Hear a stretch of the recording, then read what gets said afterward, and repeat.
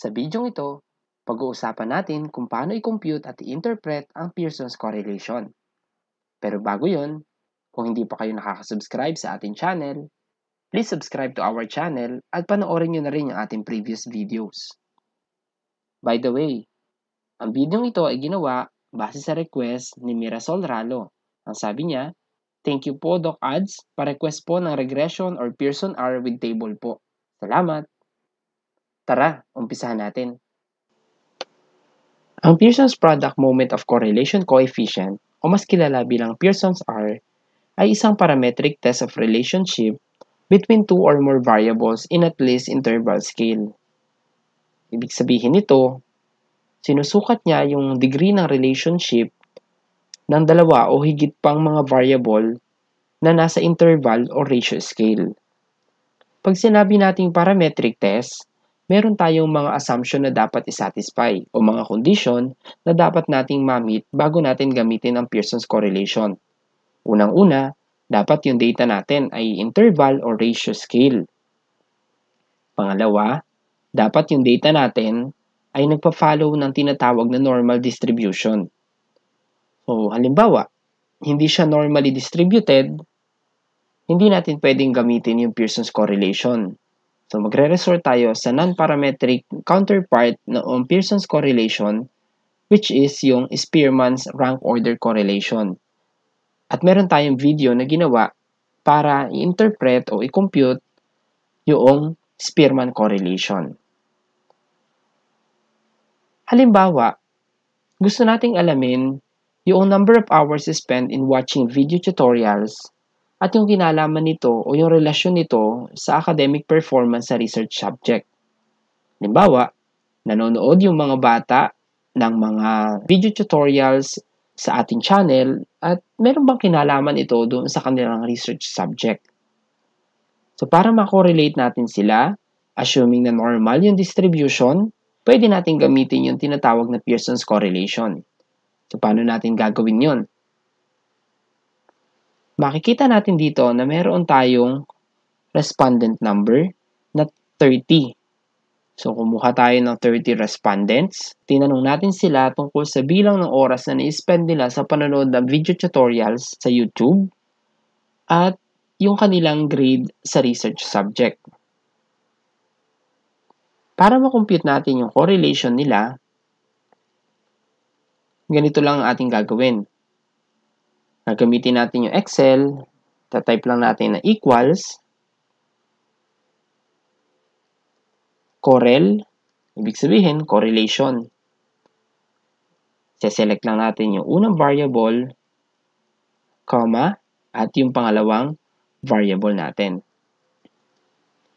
Makikita natin dito yung R value o ito na yung correlation value na tinatawag o yung Pearson's R o yung Pearson's correlation.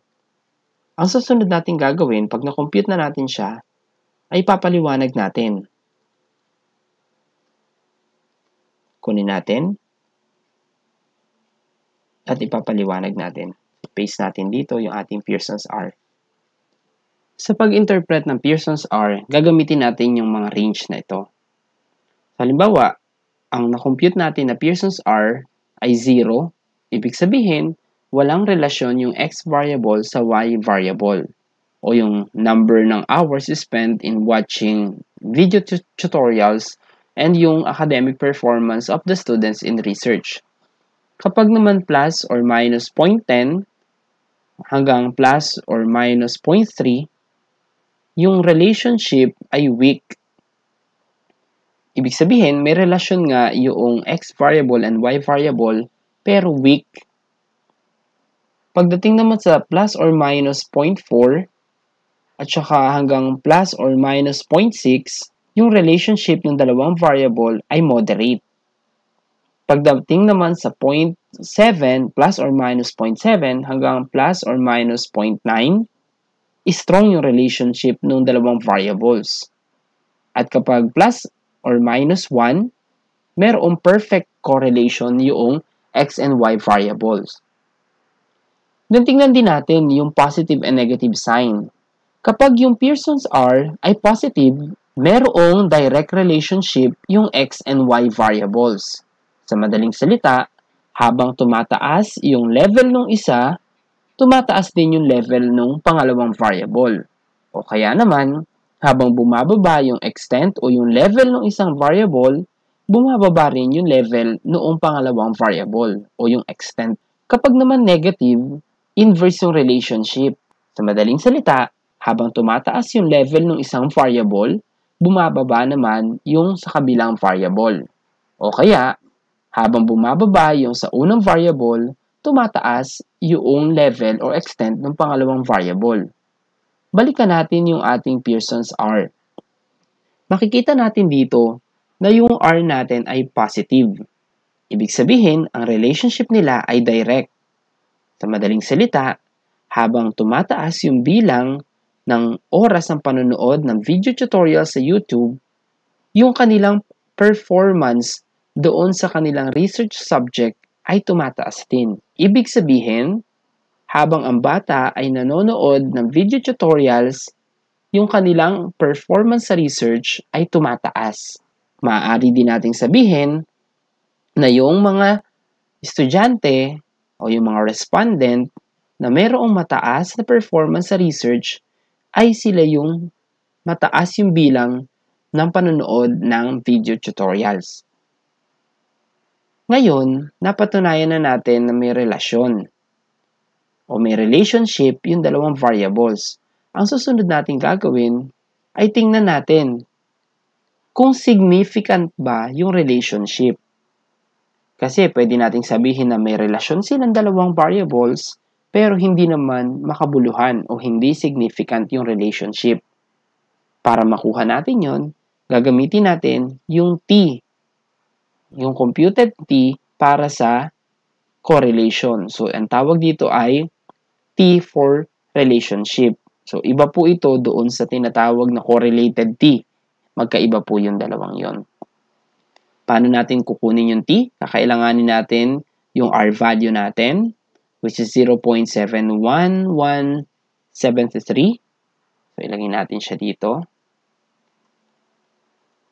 Yan. Gawin nating R. Kakailanganin natin yung N-2. So, mababalikan natin. Sa data natin, meron tayong 30 na respondent. Ibig sabihin, yung N natin ay 30. So, kapag N-2, siya ay 30 minus 2. Kailangan din natin yung R squared. Ano yung R squared na tinatawag?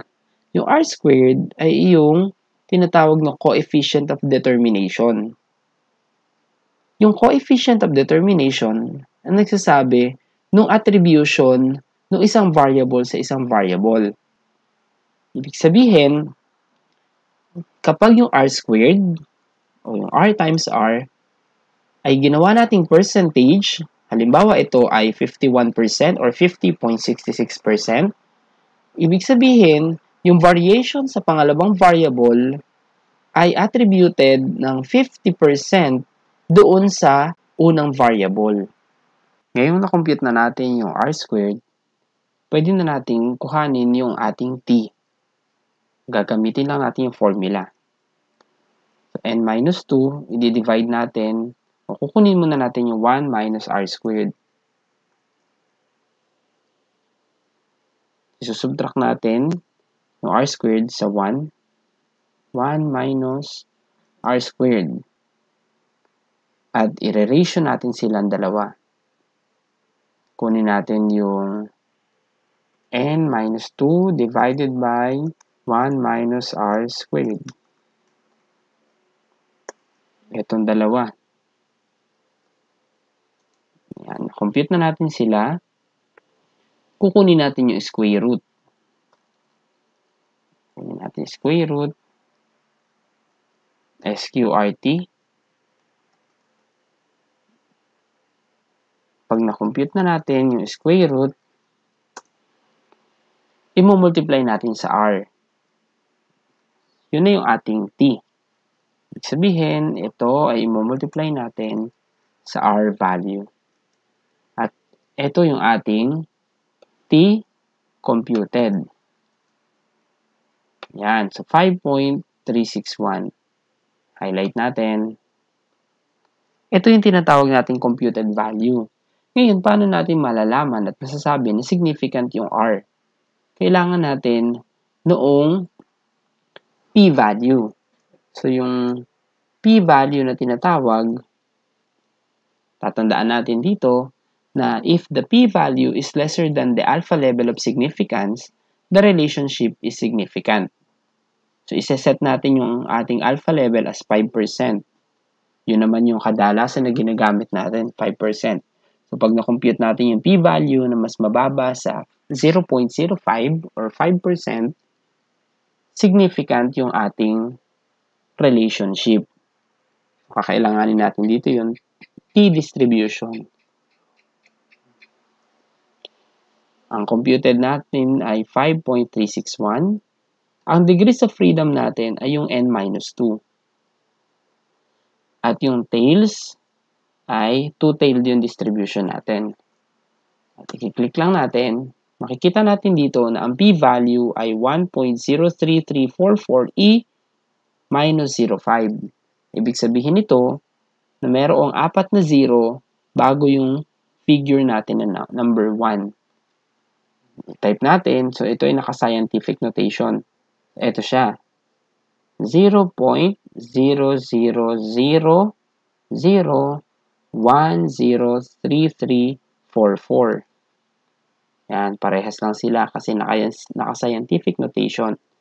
Sa madaling salita, ito ay less than 0.05. At ito ay nangangahulugan na ang ating relationship ay significant.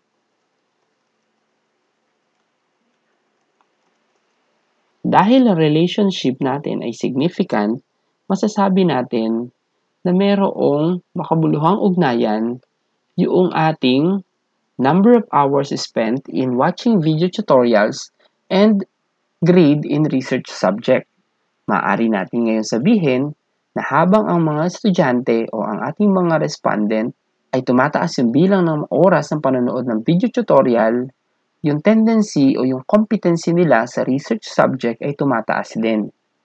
Sa kabilang banda, pwede rin nating sabihin na yung mga estudyante na mayroong mataas na research competency sa kanilang subject ay yung mga estudyante na madalas manood o mahabang manood ng video tutorials sa YouTube. Balikan natin yung ating computation at ang request sa atin ay paano natin siya ilalagay sa table. So, ilagay natin dito yung ating variables, number of, kopyahin natin, number of hours spent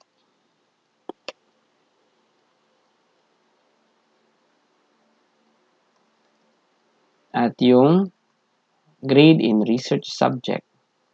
Kopyahin natin sila. Lagay na rin natin yung statistical treatment. Pearson's correlation. Lagay na natin yung R value. Kunin natin yung R value. Lagay na natin to dito.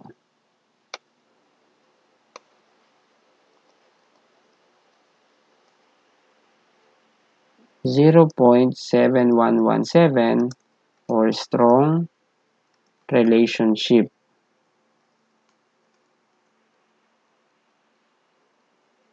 Lagay din natin yung p-value natin. Sabi sa p-value, less than 0.05. Ang interpretation natin sa ating value ay significant. O, ayusin natin yung table natin.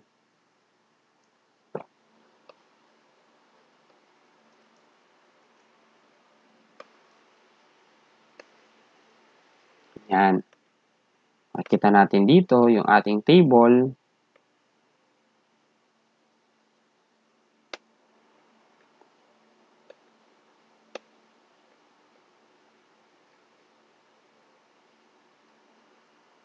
Yan. Ito na yung resulta ng ating table. Makikita natin dito yung number of hours spent in watching video tutorials and yung grade in research subject using Pearson's correlation. Meron siyang value na 0.7117 na nangangahulugang strong relationship. Ang p-value niya ay less than 0.05 at siya ay significant. Ngayon, maaari na natin ito ipacheck sa ating statistician o sa ating mga panel members. I hope nakatulong sa inyo ang ating video. At kung mayroon kayong request na iba pang video about research and statistics, just comment your requested video on the comment section below. And do not forget to like our video, panoorin nyo na rin yung ating previous videos, and don't forget to subscribe to our channel. Maraming salamat!